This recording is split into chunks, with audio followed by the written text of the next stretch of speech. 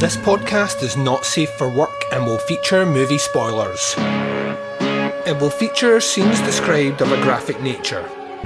It will contain language which most listeners may find offensive. Welcome to the podcast Under the Stairs.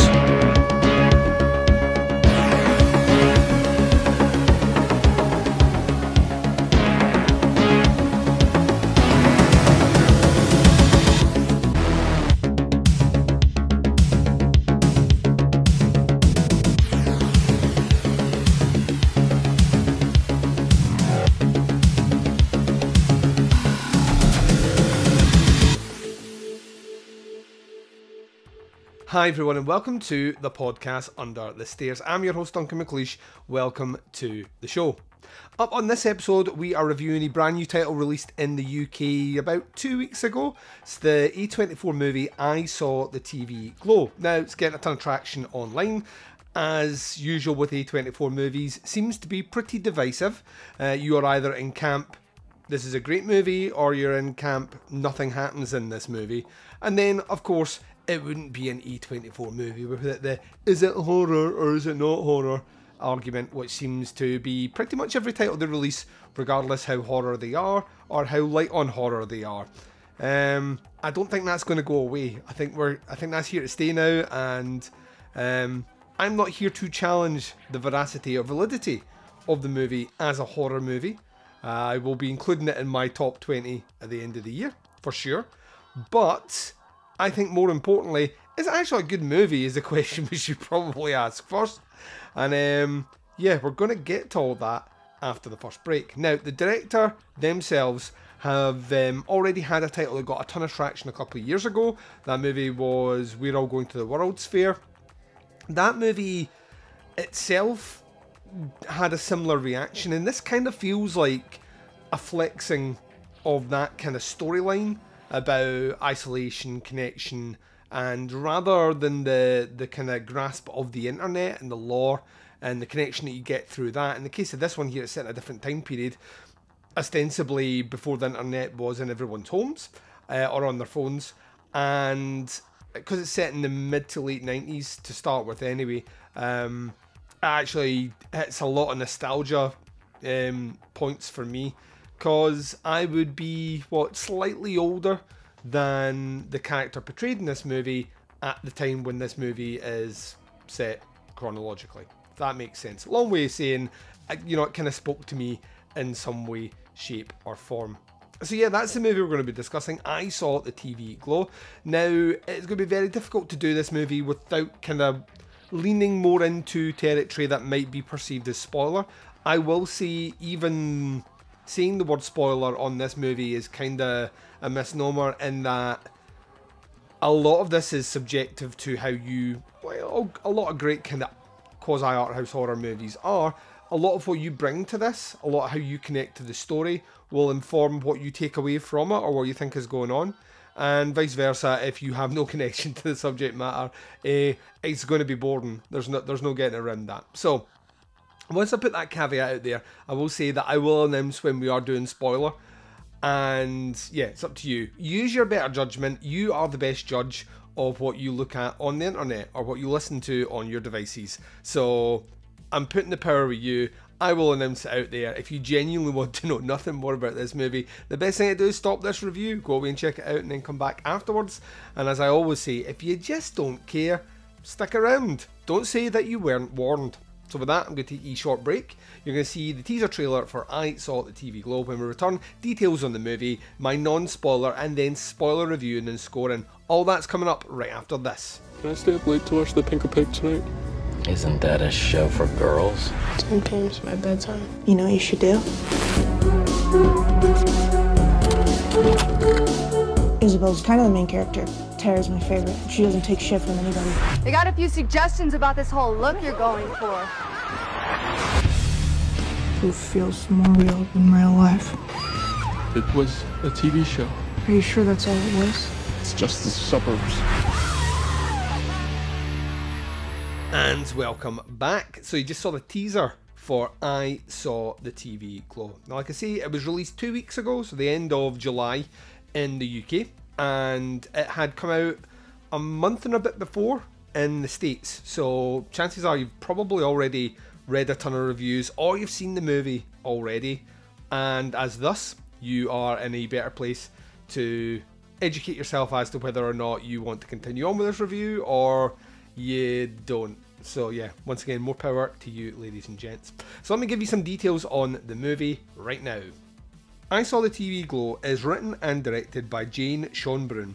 The movie itself stars Justice Smith, Bridget Lundy-Prine, Ian Foreman, Helena Howard, Lindsay Jordan, Danielle Deadweiler, Fred Durst, Conor O'Malley, Emma Porter, Madeline Riley, Amber Benson, Albert Burney, Michael C. Morona, and a bunch of other people here as well. Synopsis for the movie is listed on IMDb as two teenagers bond over their love of a supernatural TV show, but it is mysteriously cancelled. So on its face, I Saw a TV Glow kind of works in three facets, and depending on your connection to those facets, I think is how well the story will sync up for you. If you can't relate, then I think this movie will appear to you as a viewer as a very cold and slow movie, right? A movie that is about awkward interactions and pretty lighting and maybe nothing else, with an ending which feels like very out there if you don't connect with the subtext, right? So that's the starting premise. I think if you do connect with the movie, it's likely you're going to connect with it on one of three facets. One of them is about how we connect in isolation to people based on interest, and how we have to adapt, or if we don't adapt, how those connections can almost hinder us making more meaningful friendships and relationships moving on. So case in point, I growing up, massive metal fan, right? Totally huge into metal. I predominantly hung around with a lot of people that weren't into metal, and I hung around with, well, I went to school where no one really listened to metal music, and I was in high school in the 90s, and everyone was into Oasis and Blur or rave and techno, and like when I found metal, I found it very difficult to communicate. So a lot of the friendships that I made in high school and growing up, I actually don't have now. My close, nearest and dearest friends have all been formed from when I went to college, and I studied audio technology at college, so actual music production, and in that course, my best friend attended that course, and bonded over our love of music and various other things, and that I've been his best man, he's been my best man. That all came very much later in life because I didn't have those connections. So in some weird way, and we're going to get to the movie, trust me, I promise, the friendships that I had as a kid and at high school were, when music came up, I would listen to what other people listened to so I could talk about it. I didn't really like it. I like took part in like, you know, school football games. I hate football, but I did it because that's kind of how I make friends. Now, there were people at my school that didn't want to make those connections or didn't want to try and quote unquote fit in, and as a result you would see them having lunch alone, being very isolated, etc. So it's two sides of the coin. You can either try and adapt and try and feign an interest in something to create connections, and then you get a better judge of what the person is like beyond their interests. Believe it or not, people have depth, or you choose not to, and that can be a solitary life, and also can like weirdly ingrain a difficulty in creating those connections later on as an adult. So it's the first thing, so isolation in that capacity. The second thing is pop culture in general. Like, if you grew up in the 80s and 90s, pop culture was pretty much your identity. It was the bands you listened to, it was the movies you watched, it was the TV shows, particularly in the 90s. Once again, I was a weird kid, so I loved Twin Peaks, I loved Erie, Indiana, I loved the X-Files, I loved Buffy, like all these things. And Charmed, oh my god, I watched Charmed far too late as well. But those shows have a mythology that you want to talk about. Twin Peaks was such a revelation in TV that everyone wanted to talk about it all the time. And that one was one that in America, for the most part, had that shared synchronicity of expanding over people's interests. You didn't have to be into Blue Velvet or The Elephant Man by David Lynch to be able to sit down and talk about Twin Peaks. It helped if you could, because there was a bit of a background in that, but it kind of transcended that. X-Files were similar. It kind of, was much bigger. But to a teenager in the UK, in the town that I grew up, not a lot of people were into the X-Files. Not a lot of people were into sci-fi. I love Star Trek. Not a lot of people loved that stuff. I had a Klingon dictionary. I just want to shame myself on this recording right now. Not a lot of people are into that. And as a result, you're desperate to talk about these things as common interests, similar to the music side of things, and also coming back to those things now. Some of them hold up well, some of them don't, and it's weird how important those things are to you in your life, that when you revisit them, you see them with maybe the eyes that other people saw them at the time. Strange. Life will beat you down. Life has a great way of making things that feel charming and whimsical feel silly and wasteful. I don't know what it is. Maybe it's a cynic in me, I don't know.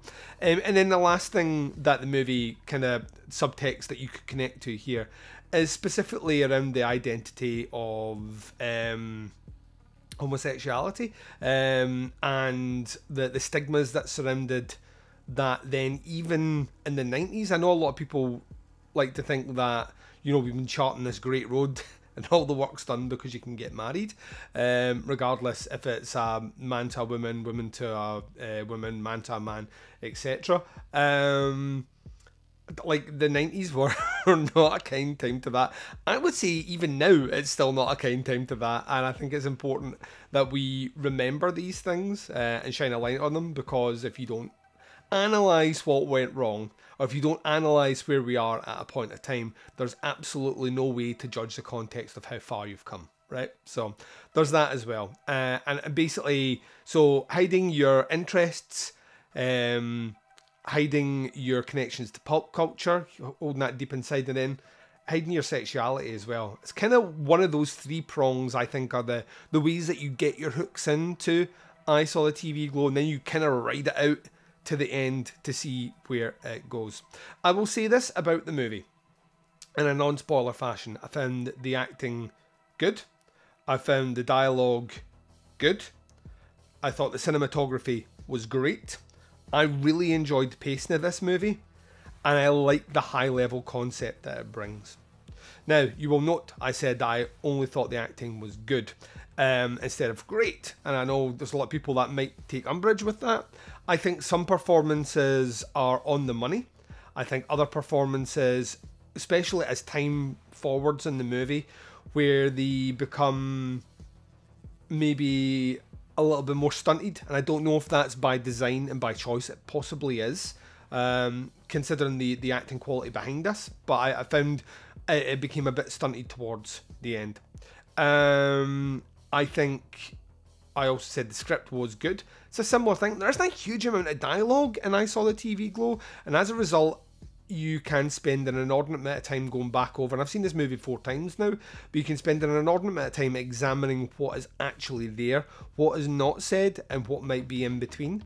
And at times I felt like I got a full grasp of that. I also think that there are certain undertones in the movie that don't connect with me directly because of my upbringing, my background, and like I say, just in general, my sexuality, which means I didn't grasp it all completely, and that's a failure on me, not on the movie, but I can only judge it on what I know. I can only judge how good a painting is by the way I can contextually perceive it and the way it connects to my brain. I can't, the same with food. I can only say I like something if I like the taste of it.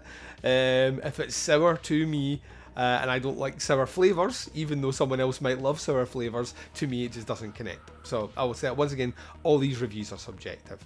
I think the cinematography is super strong here, like incredible. In fact, actually the connection between specific static shots the lighting, which is absolutely phenomenal, but the kind of high concept creation of not only the TV show, which is shown throughout the movie that the characters are obsessed with, but on top of that, I think the creature design, the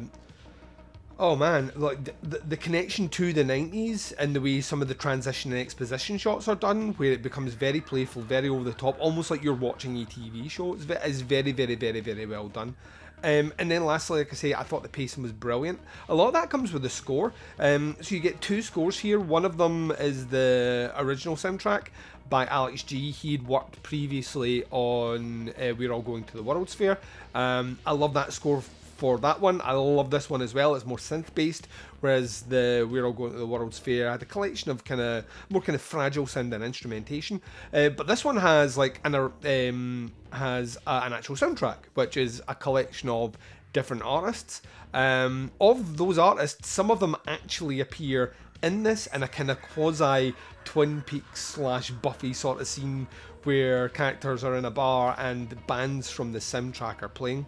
Now, cards on the table. One of them is an artist called King Woman. I fucking love King Woman. Kind of doomy, stonery, sludgy, gloomy, shoegazy, female-fronted awesomeness. And she provides one of the darker scenes, which is very akin to Twin Peaks. It reminded me in some respects about Fire Walk With Me, which of the time period, I mean, Fire Walk With Me was what, 94? And this movie's technically set after 96, so you've got to think that Jane had seen the movie as well, and maybe that is stuck in the back. And also, if you've never seen Fire Walk With Me, what are you doing with your life? Go and see Fire Walk With Me, it's terrifying. But I think there's a bit of link in there. Love King Woman, so they did a brand new song for the soundtrack, but also did Psychic Wounds from their previous release, Celestial Blues. Chef's kiss, live performance, looked great, love it. So that side of things is awesome. Overall, like I say, I've seen the movie 4 times now. I think about it a lot when it finishes, and that's usually, those are the movies I like to come back to. Granted, I love a movie that's splatter, gore, tits, you know, and I'm not even just gonna leave it at tits. Dick comes out, dick comes out. You know, I like cheesy, low budget, like no think movies. I also really like movies that kind of make me think afterwards, hurt my brain a little bit, and stick with me for days afterwards. Those are the ones that I feel I want to, very similar to the movie, kind of pothos this idea that the TV show the kids watch kind of take over part of the brain that they want to talk about and connect. The movie to me has that same effect, even as an adult, even as a 42-year-old. It kind of has the same nails clawed into my back. I love this movie. I can't even sugarcoat it. Even the bits that I marked down do not hamper anything about it. And as it stands just now, it's one of the best I've seen in the genre this year. I'm going to give it a 5. Love it. I gave We're All Going to the World's Fair a 5 as well. I know there's a lot of people out there that think that is ridiculously high. But guess what? It's not your review, it's my review, and I can say whatever I want. So there we go. So yeah, 5 out of 5 for I Saw the TV Glow. We're about to do spoilers, so this is your last warning.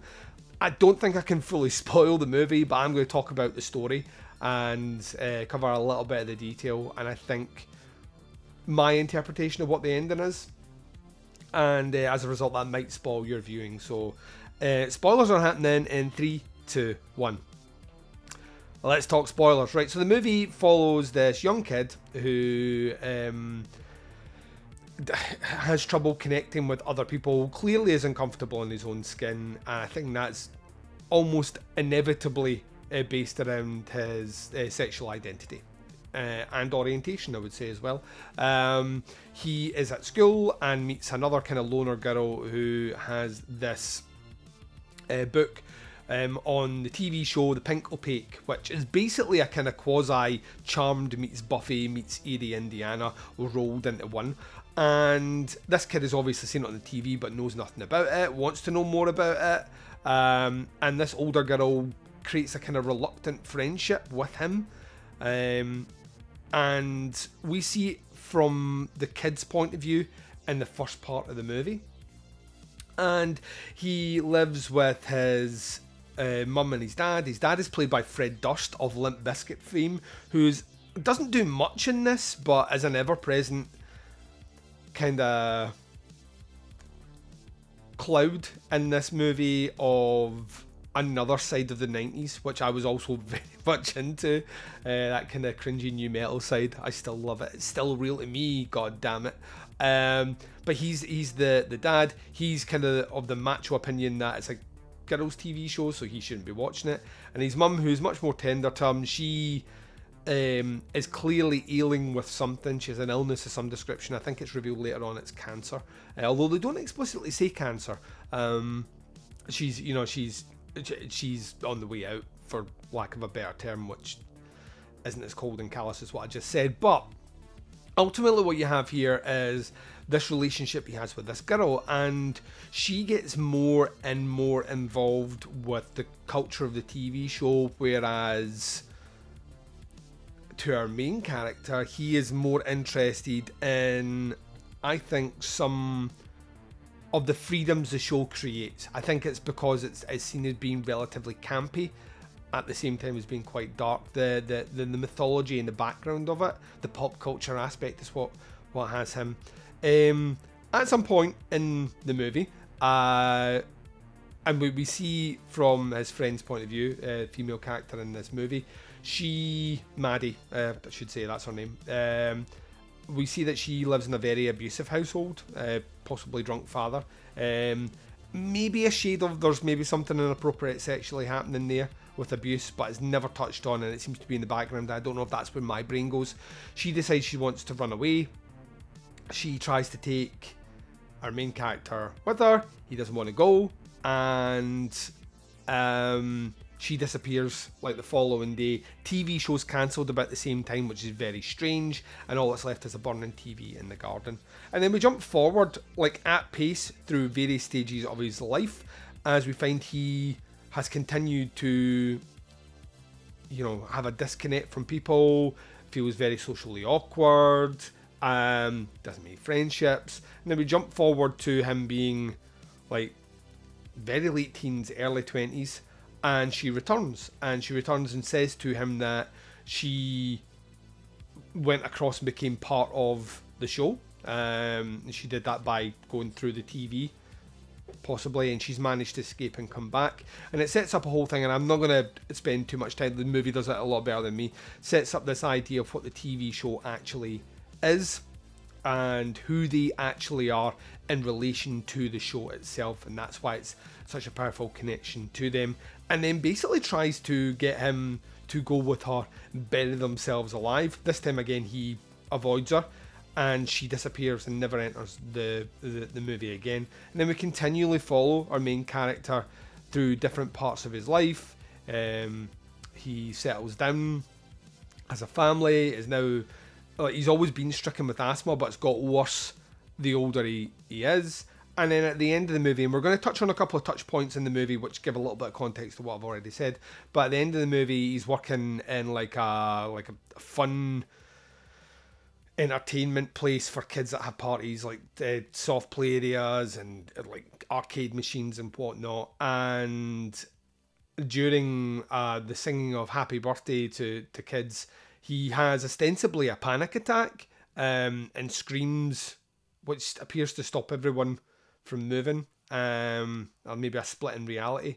And he goes to the bathroom and uses a box cutter to open his chest and open it up, like being uncomfortable in his own skin. Messaging's right on the nose.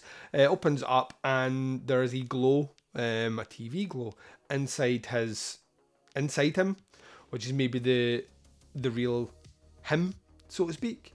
And then he leaves the movie, apologising to everyone at the end, and that's the end of it. Which might seem like, what, Duncan? You just said a lot of words, but not a lot of stuff that goes around that. It's probably worth saying that the movie itself kind of works in juxtaposition with the TV show that's in the background.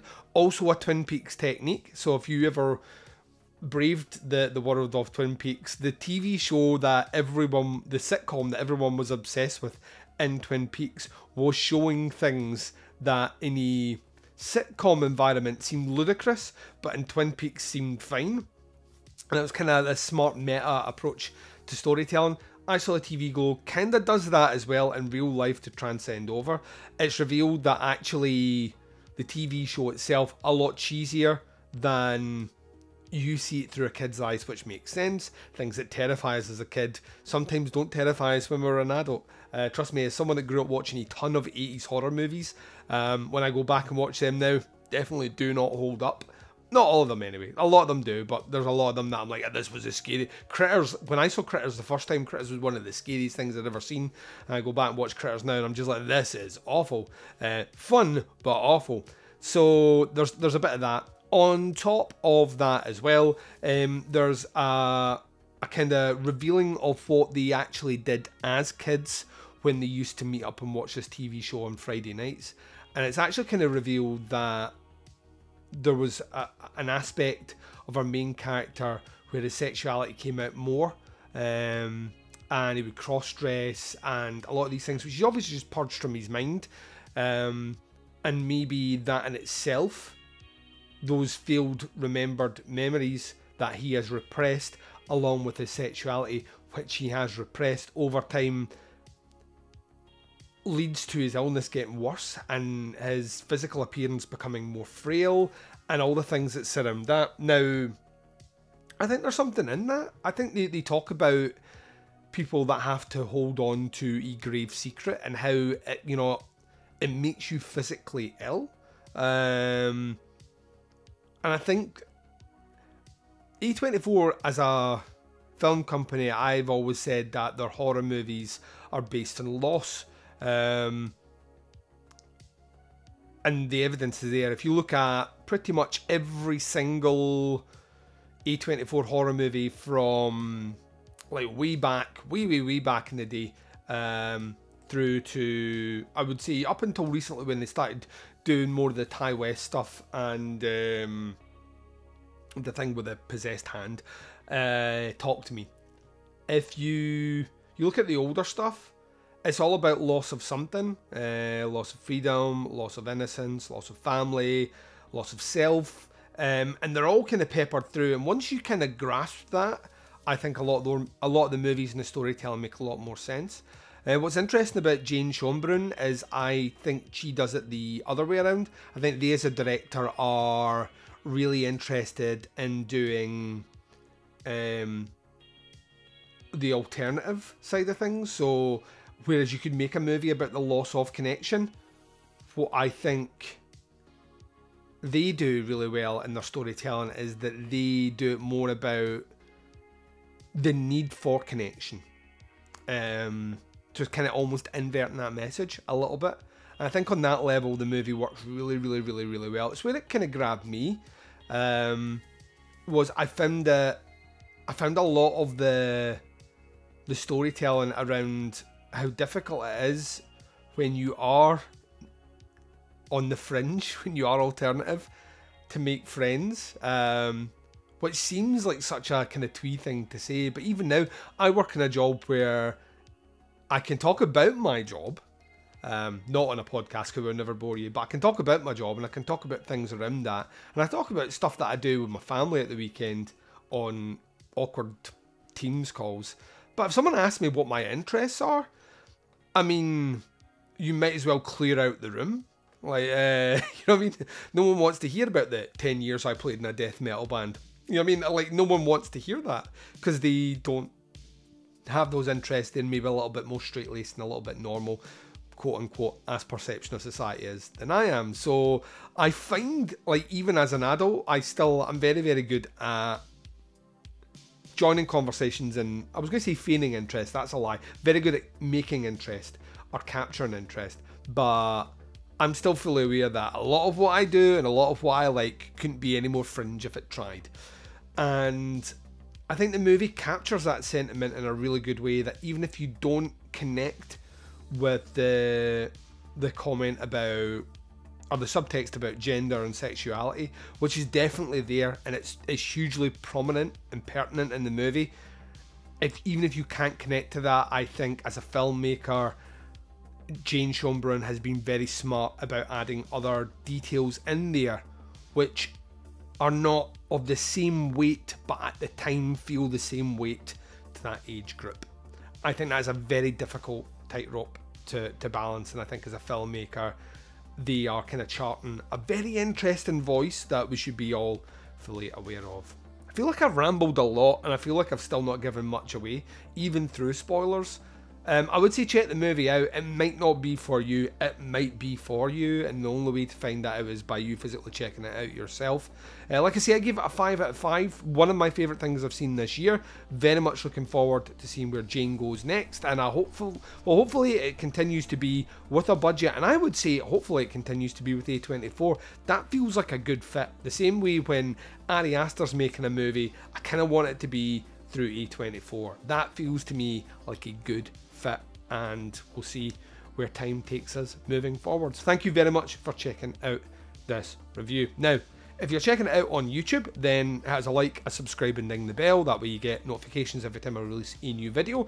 And leave comments below. Did you go and check out the movie? Did you like it? Did you not like it? And trust me, I think there's going to be more of the I did not like it, and that's fine. Let's have a dialogue on it though. Did you get something else from this movie? I obviously highlighted 3 things that I felt were kind of entry points. Did it connect to you in a way that I didn't mention? And if so, please let me know. If you're checking us out on the Spotify or Anchor apps where you can get the video and podcast content, then make sure you're subscribed there. I think there's usually a question that pops up at the end. Always grateful if you do that, but make sure you're subscribed more importantly. And then last but not least, if you're checking out the audio version of this on any of the podcatchers out there, then make sure you're subscribed. I have over 1,300 episodes of this show on that RSS feed, so you can go back and peruse at your leisure, and then you will also get every single one coming down the pipe as and when I release them. So yeah, it's a great way to support what I do. Last but not least, thank you again for checking out this episode of the podcast Under the Stairs. Another one coming in a couple of days' time. We're looking at that new Exorcist Russell Crowe movie. I'm not going to be speaking about it nearly as high as I'm speaking about I Saw the TV Glow, but to get more detail you got to check it out. So until then, wherever you are, whatever the time zone is, and whatever you're up to in this big bad world of ours, please take care of yourselves out there. This is Duncan McLeish, broadcasting live from Under the Stairs, and I am signing off.